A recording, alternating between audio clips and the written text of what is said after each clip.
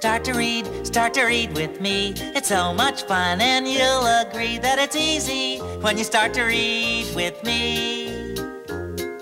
Read along with the words I say. Keep on trying, then someday you'll be reading by yourself. You can do it. First you watch and listen, then get right to it and say the words with me. Don't forget, you can read along with these stories over and over again. Start to read with me. A whole wide world of wonder is waiting when you start to read, with me. We're gonna have a good time. I Want to Go Home. Written by Sarah Roberts. Pictures by Joe Matthew. Today was going to be a big day for me. I was going to visit Granny Bird. It was my first trip away from home. My friends took me to the bus stop. Goodbye, Big Bird. Have fun, they said. I will miss you, I said. I thought the bus would never get there. It went over hills, under bridges, and through tunnels. Gee, I said to myself, I hope Granny is waiting for me. At last the bus stopped. Granny Bird waved to me. My little Big Bird, I am so happy to see you, Granny said. Me too, Granny, I said.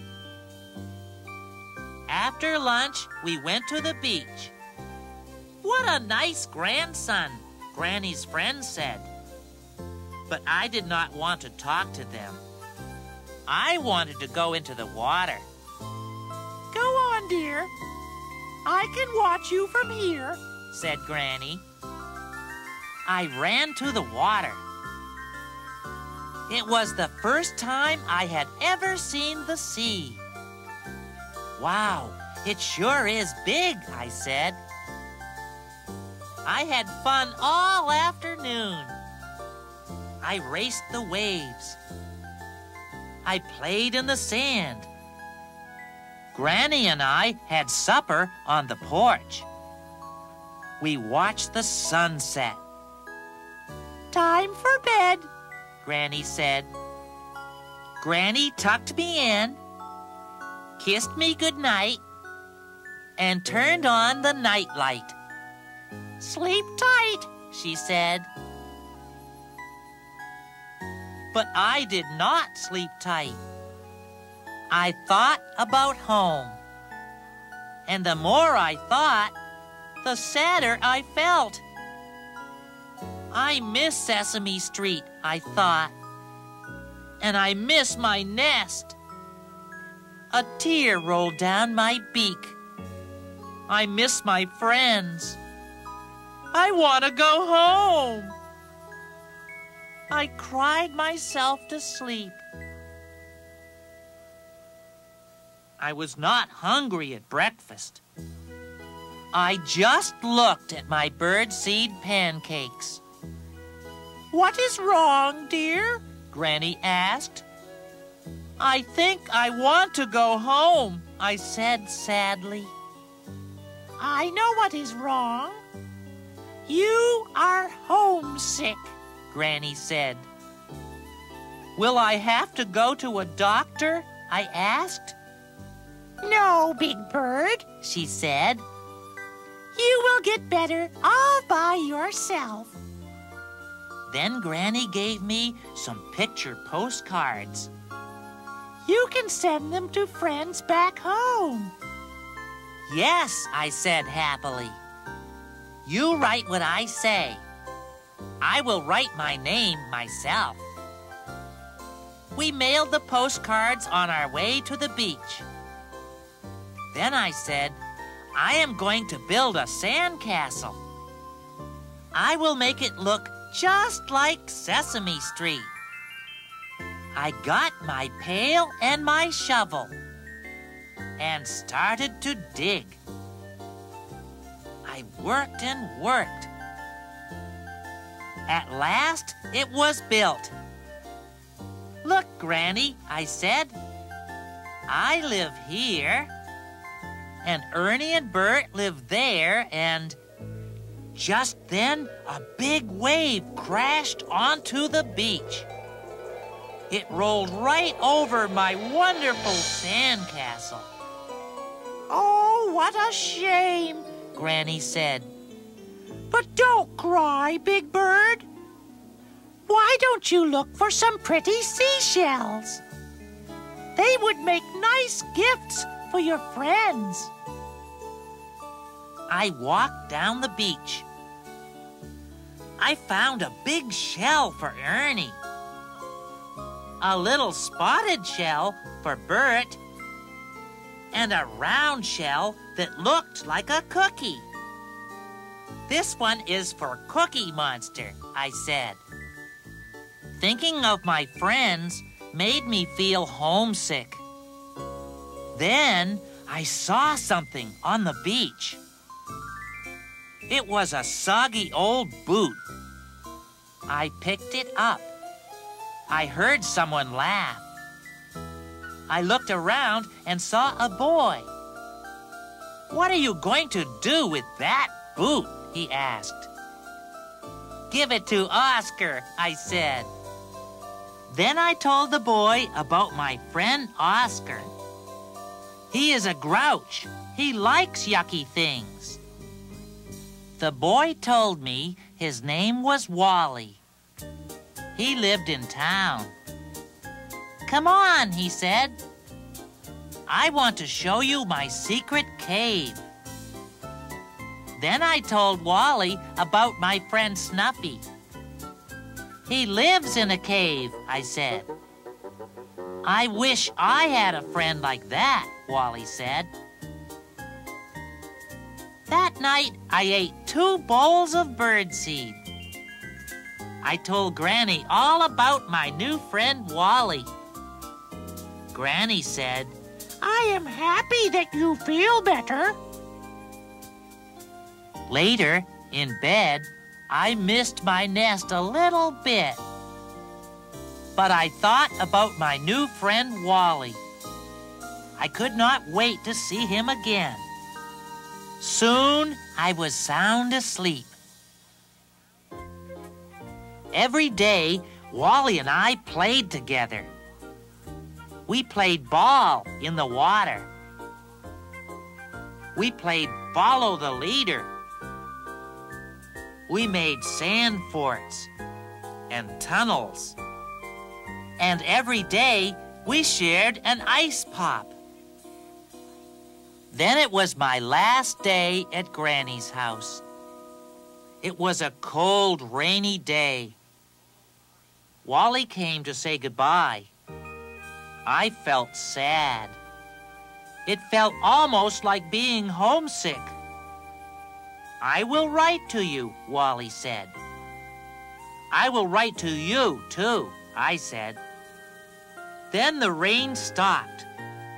The sun came out. A rainbow lit up the sky.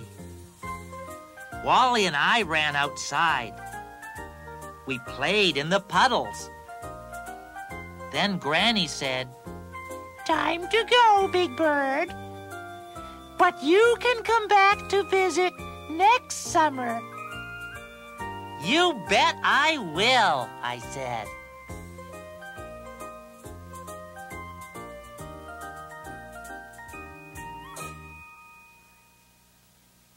Bert and the Missing Mop Mix-Up. Written by Sarah Roberts.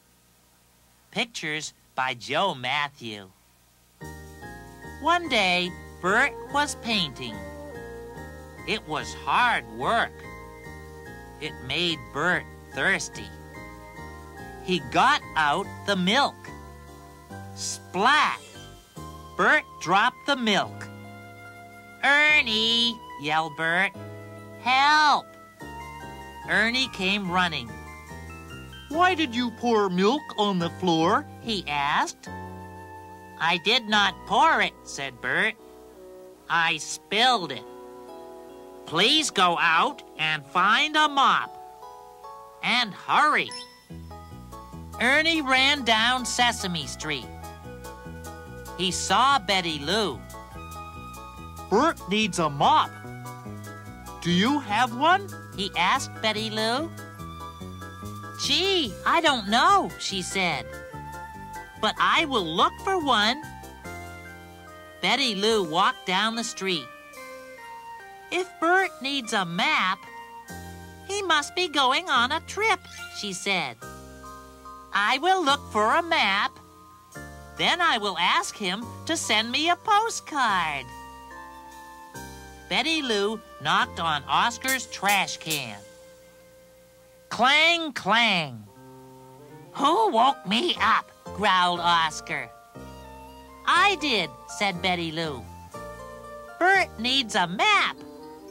Do you have one? She asked. How should I know? Yelled Oscar. I am asleep. Slam went the lid. Oscar peeked his head out of the trash can.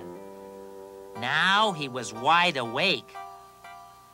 I will find Bert a mat, growled Oscar. Then maybe everyone will leave me alone.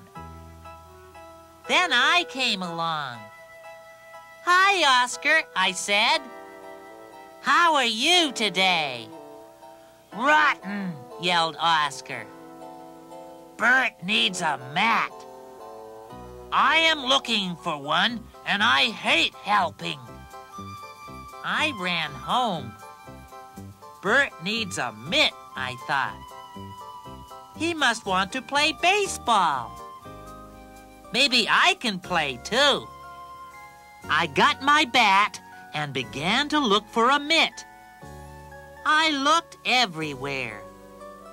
I saw no mitt. But I did see Grover. Bert needs a mitt. Do you have one? I asked him. I will look for one, said Grover. And he ran home to look. Bert needs a mitten, Grover told his mother. I will help find one, said Grover's mother. Oh, good, said Grover. Bert will be so happy. Just then, Harry came to Grover's window. Come out to play, called Harry. Not now, said Grover. Bert needs a mitten. I am looking for one. Harry smiled to himself. He ran to the pet shop. I know how Bert feels, Harry said. Everyone needs a kitten. Kittens are so cute. Harry saw a nice kitten. I will give you to Bert. You will make him happy, Harry told the kitten. Purr, went the kitten. Bert looked at the clock. He looked at the puddle on the floor. He tapped his foot. Where is Ernie? He said. And where is that mop? Suddenly the door opened and everyone rushed in. Everyone had something to give to Bert. Betty Lou had a big map. Oscar had an old mat. I had a baseball mitt. Grover had a warm mitten. Harry had a furry kitten. Bert looked at the map, the mat, the mitt, the mitten, and the kitten. What's going on? Cried Bert. All I needed was a mop. And where is Ernie? Just then, Ernie came home. Look, Bert, said Ernie. I found a mop. You're too late, Ernie, said Bert. I don't need it anymore. The kitten lapped up all the milk. Everyone laughed.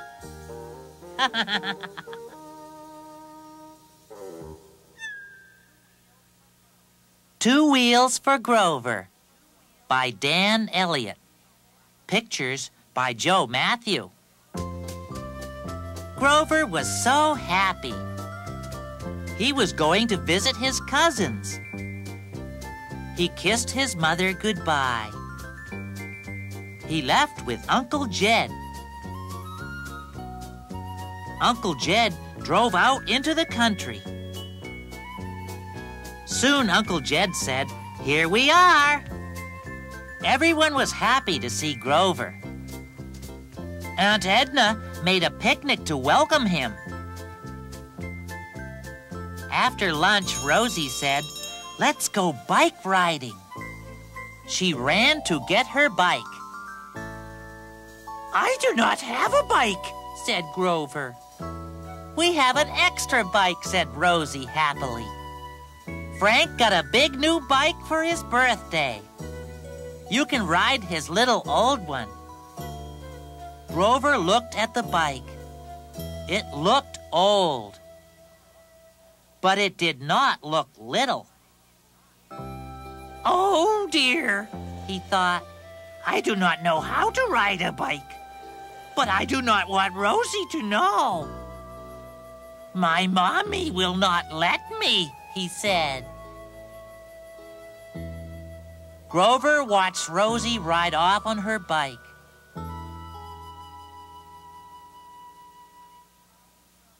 Frank called to Grover, "Come play with me in my tree house." Grover climbed up the ladder. "You used to be afraid to climb," said Frank. "I was just a baby then," Grover smiled. "Now I am the best climber-upper," he said. Grover stopped smiling. "I wish I could ride a bike," he said. The next morning, Aunt Edna had good news. "Your mother said that you may ride a bike." Grover tried to smile. "Come on, Grover," said Rosie. She ran from the table to get her bike. Grover followed Rosie, but he walked slowly. "I cannot ride today," he said. "I have a sore foot." "Oh, too bad, Grover," said Rosie. She was on her bike and ready to go. "You can go without me," Grover said sadly. Every day, Grover played with his cousins. They went swimming. They played hide and seek. They went to the store to buy ice cream. Every day, Rosie said the same thing. "Let's go for a bike ride." But Grover always said, "No, I hurt my hand." Or, "No, I do not feel like bike riding now." One day, Rosie rode off to visit Farmer Finn. Grover and Frank played cards. Grover asked Frank a question. "When did you learn to ride a bike?" "When I was 7, said Frank. "Wow," said Grover.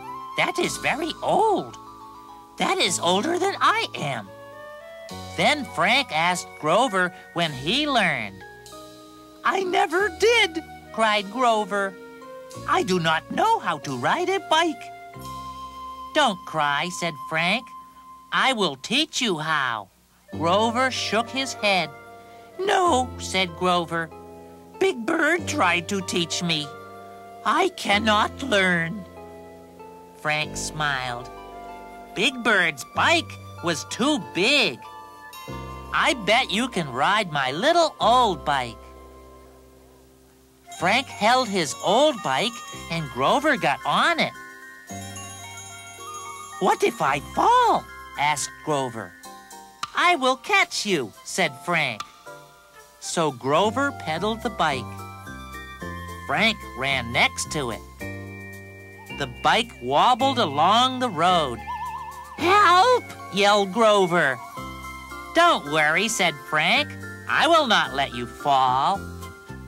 Up and down the road went Grover on the bike. Up and down the road ran Frank. "That's it, Grover," he said. "You are doing great." Suddenly, Rosie zoomed down the road. She shouted to them, "Farmer Finn is giving away kittens." Grover's eyes lit up. "I love furry kittens. May I have one?" he asked. "Yes," said Rosie, "but hurry before they are all gone." Rosie headed for Farmer Finn's. "Follow me," she called, and Grover did. He zoomed after Rosie. Grover picked a cute orange kitten. "I had to be speedy to get you," he said, "so I will call you Speedy." He put the kitten in his bike basket. Then he rode off. Purr went the kitten. Grover was so happy. Grover returned to Sesame Street. He gave his mother a big hug. "Guess what, Mommy?" he said. "I can ride a bike." "That is wonderful," said his mother. "You really are growing up. Now I know what to get you for your birthday."